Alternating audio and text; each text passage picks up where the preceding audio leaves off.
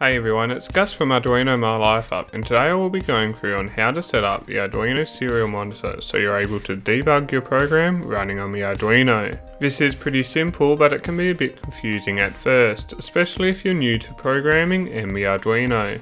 I will build a simple circuit to demonstrate how you can receive and send commands over the serial monitor. You will only need a couple of pieces of equipment for this project, and they are the Arduino Uno, a 100 ohm resistor, one red LED, a breadboard, and breadboard wire. The circuit that we'll be building for this is super simple and will consist of an LED which we'll be able to control from a serial monitor. This is purely just there to show you both sending and receiving data from a serial monitor. To build the circuit, simply connect the positive lead of the LED up to pin 2. Next, hook up a 100 ohm resistor from the negative lead on the LED to the ground pin on the Arduino, and that's all to it. The code we will be using is very simple, and its purpose is to just show you the basics of how you can use the serial monitor to view and send data. I will explain the code and how you can use certain commands in your next project to debug or interact with the Arduino. To begin, we initialize an integer variable for the LED. This is the pin number leading to the LED. Next, we initialize an integer variable called count. In the setup function, we set the red LED to act as an output so we can turn it on and off.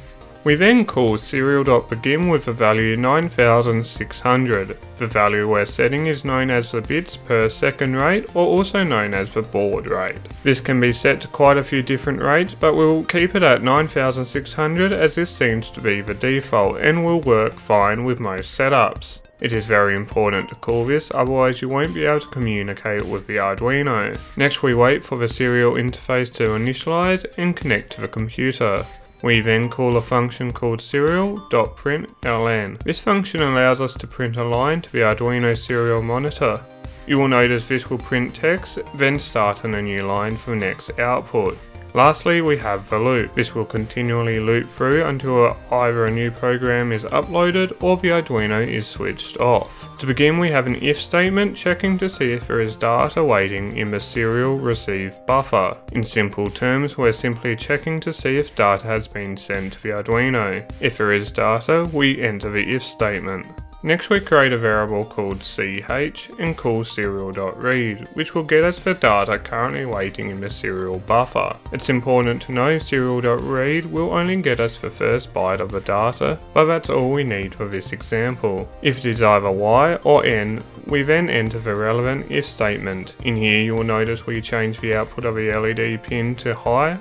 We then print out a series of statements. There are two things that you should notice here. Serial.println will print the data and go to a new line, whilst serial.print will print the data but stay on the same line when finished outputting. You'll also notice that you can print values that are stored in variables. This allows you to be able to debug values and find if there are any issues with your data processing code. Lastly, I delay by a second and add 1 to count. This is just showing you an example of adding data to a variable, then printing it via the serial output. Once you're done, you should be able to deploy the code onto the Arduino. Next, I will show you how to connect, receive, and send data to the Arduino.